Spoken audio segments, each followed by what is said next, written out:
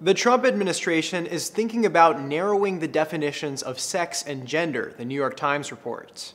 The Department of Health and Human Services is reportedly at the forefront of the effort to legally define sex under Title IX.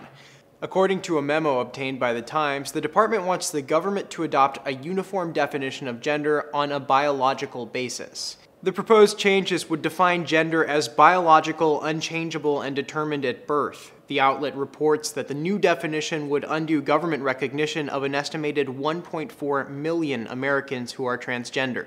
Title IX protects people from discrimination based on their sex in federally funded education programs. HHS argues sex was never meant to include gender identity, and the ambiguity in the law let the Obama administration extend civil rights protections to people outside its intended scope. But a number of court cases have supported the idea that gender identity is protected by Title IX. The Times suggests those court cases might be what spurred HHS to push for change in definition. The outlet reports HHS will present the new definitions to the Justice Department by the end of the year.